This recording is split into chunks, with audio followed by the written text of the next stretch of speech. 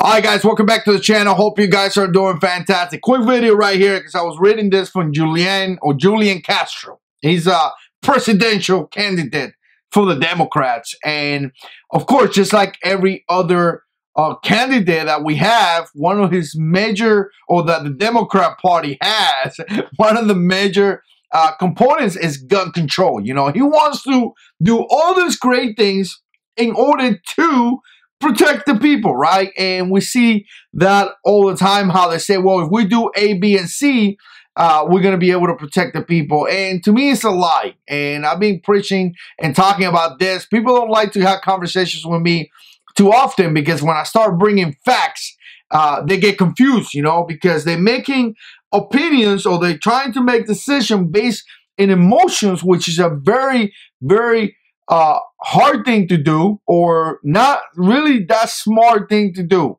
You want to make decisions on facts, not on emotion, because when you make a decision on emotions, it's just going to go bad, you know. And this is something that we have talked about here in this channel a lot. But again, you know, he has this plan enough on how he's going to protect the people. And, you know, I was reading through it. If you want to read it, I guess I'll link it down below. But obviously, he starts the whole plan with, you know, apparently, and this is something that every candidate, Democratic candidate did, is blame President Trump for the attacks. And to me, it's a little bit unfair because he didn't commit the attacks, right? The shooter committed the attack. He was the one who did it. And, you know, we have to put, you know, do whatever is necessary to deal with those active killers and not blame somebody else. It just doesn't make sense. And it's kind of disgusting, in my opinion, that they are using, they are taking the blame from the shooter and putting the blame on the president of the United States. To me, it's kind of disgusting. But here's the thing that I wanted to mention. First of all, on his plan right here, he's talking about he has a plan to deal with white terrorists, or essentially disarm hate. And the thing about this is that I always say it's a propaganda, because when you say disarm hate and the basic person looks at it, you would tend to agree with it. You would tend to be like, wow, you know, we don't want people to hate. We don't want people to be mean to each other. We don't want people to get bullied. We want people to love, people to get together, people to embrace each other as brothers, you know, to embrace each other as sisters, to be a great community. Who wants hate? But then during that, or under the umbrella of disarm hate, you start seeing how they want to take away your rights. Gun confiscation, you know, or buyback programs or whatever, where they say, well, we pay you money for your guns, right? I could sell you one. I got an AR-15. I could sell it to you for about $150,000, $200,000. But you know, all that is confiscation, because I don't want to sell you my guns. So what's next? You're going to come to my house and take it?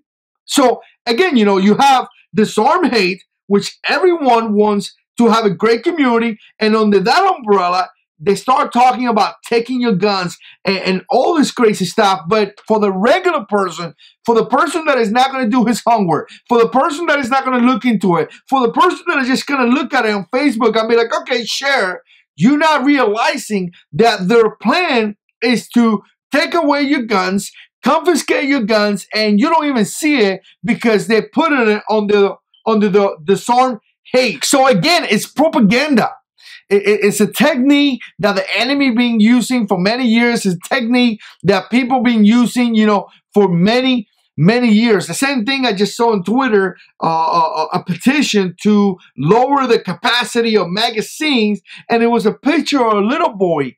And who doesn't, you know, when you see a little boy that I believe he got killed, I mean, who doesn't want to sign a petition? You see the little boy, you see the petition, you are intending or inclining to sign it. Little that you know, under that umbrella, there's so many other things that you may not agree with. So like I said, this is a propaganda fight, a social media fight where they are censoring us, they are taking a belief out of the way, they are pushing this type of belief, and it's really a fight that it's really difficult to fight because, like I say, the whole censorship and all that stuff is kind of difficult to share this information. So I definitely appreciate when you share my videos and things like that, right? So again, you know, as I continue to watch this, they continue to talk about the extremist violent threat. So I'm thinking to myself, well, I'm a Hispanic kid. So I guess why would I give you my guns, right? You're telling me there's a threat of terrorists. Shouldn't I have a way to protect myself? Or are you going to issue me a police officer? Probably not. But again, you know, it is what it is. The propaganda continue by talking about how 100 people die a day due to gun violence.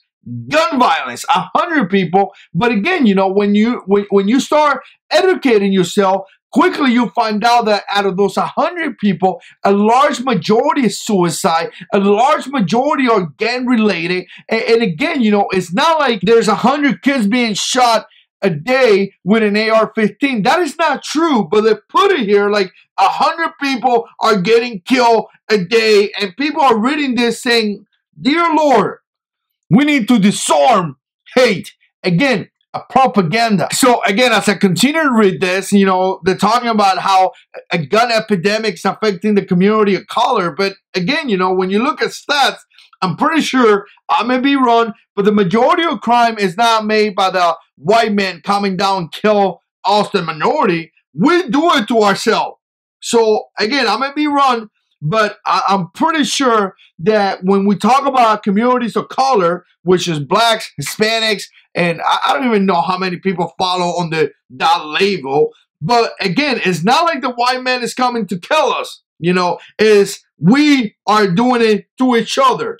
So again, another lie, propaganda, it continues to spread lies. It's just sad to read this kind of information because we know that it's just not true. This is so much garbage. You know, now we are criticizing the United States, how we, the United States, have so much guns. You know, other nations, you know, I hate when I hear politicians saying how other nations are not as good, doesn't have the issue that we have here. When you have nations in Europe that have extreme terrorist activity, you have nations in Europe that they have used vehicles to kill people. You have nations over there that people are getting stabbed every single day. You know, you have countries like Iraq and Afghanistan where they murder you for no reason, where a woman is not even allowed to use a car, where a woman is not even allowed to show her face. But, you know, they criticize a country like, oh, we have too many guns. Just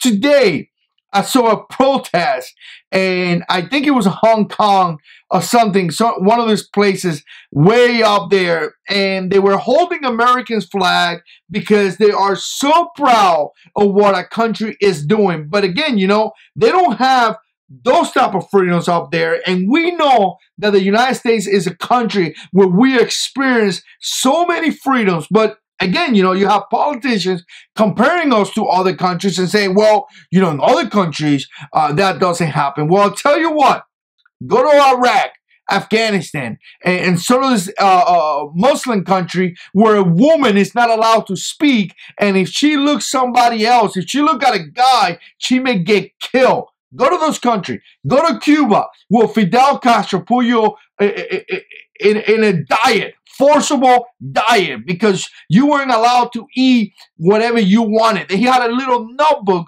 that you had to sign how much food you get every single day. It's nonsense. This is the best country in the entire freaking planet. I stand by that every single day. They want common sense gun safety because common sense laws save life. That is not true. Common sense safety laws does not in any way save life. We have seen guys that have done pretty much an 180 degree. They have been great citizens. We don't know anything about them. They follow the law. They have follow every single regulation, including waiting 10 days in California, you know, all that nonsense. And then what do? They buy a rifle and commit a crime. I'm pretty sure the guy from Vegas that committed that horrific crime, it was more clean than me and you. That guy, I think he had a ticket or something like that. No one can predict the future. That's just how it is. All we could do is prepare. You know, that comes down to firearms, you know, guns, ammo, putting a jack in your car in case you have a flat tire, having extra water, food in case you have an emergency. All we could do is prepare. So again, you know, his common sense gun safety laws, save life, includes universal background checks. We all know they're trying to push that. It includes renewing an assault weapons ban, which is going to pretty much take every semi-automatic gun out of the market. Strict limits on high-capacity magazine to reduce gun fatality, because, you know, a lot of higher capacity, it kills more people. You know, when we saw the guy in Parkland use actually a 10-round magazine, he still killed a bunch of guys, and he would have killed more if he wanted to. Remember, guys, he put the gun down and walked away. He could have killed tons of people, but he decided to walk away. So again, you know, all kind of bans. We should invest in gun buy programs. Again, confiscation, completely a violation of the Second Amendment rights, and extreme risk protection orders, which in my opinion are orders that a lot of people can exploit. And in many cases, you know, just me doing this video right here, somebody could call the police or something, or me showing a gun or maybe posting a gun on Facebook or something. People could be like, well, Fabian got too many guns. We need to check him because he doesn't agree with my personal belief. Next thing I know, I'm answering questions for no reasons. Again, those kind of programs, in my opinion, could potentially get great law-abiding citizens, good working Americans in a lot of trouble or harassed or even questioned for no reason. I mean, I got to tell you guys, from all the Democrats, and I know some of you guys get upset, some of you guys get into arguments with me and all that. I know President Trump is doing some things that are not in the best honoring the Second Amendment, or in the best for the Second Amendment. But nevertheless, just talking about some of the Democrats presidential candidates, or actually all of them plan is to pretty much take away our guns. And, you know, if you disagree with me, they're saying it. They're saying we want to have an assault ban, assault weapons ban, whatever they say. And that essentially is going to be taking away a lot of semi-automatic rifles, because the way that we seen in the past, they're going to write it out where your Ruger 1022 may be illegal if they get it the way. I mean, Kamala Harris says in the first 100 days, she's going to do something about this. And again, you know, got to be very, very careful, because the way they put it sometimes, you know, disarm hate may want it, you know, be part of it, because nobody wants to hate. Nobody wants to have that type of hate in the community. We want to love on each other, right? But when you start looking into it under that umbrella, there's so many lies and so many issues that violate our Second Amendment rights. Let me know what you think. Put comments down below. And as always, God is in control.